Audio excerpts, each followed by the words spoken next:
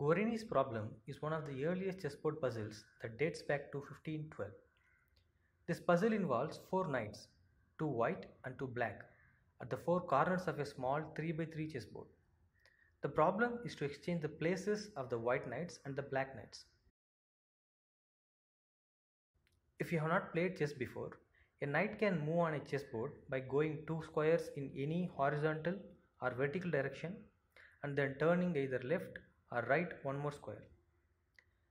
I urge you to try to solve this puzzle yourself before I reveal how to solve it. You can pause the video in 3, 2, 1.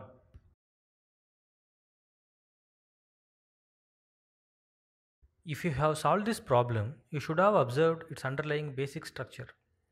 This simple structure comes from two things. 1. The geometry of the board, and 2.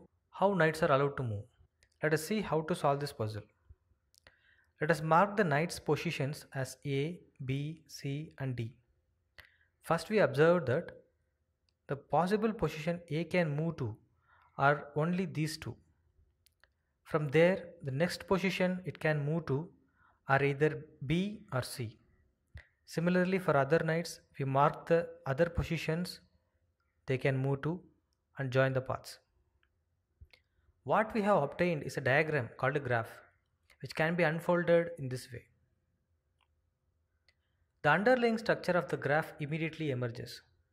The graph, which looked so complicated, now looks very simple. In fact, it is just a single cycle. So now the solution to the problem should be completely clear.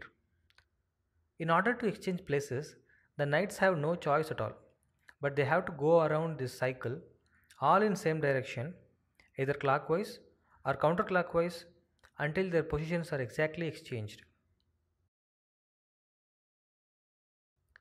Guarini's problem illustrates the way in which mathematical abstraction can clear the messy details of a problem.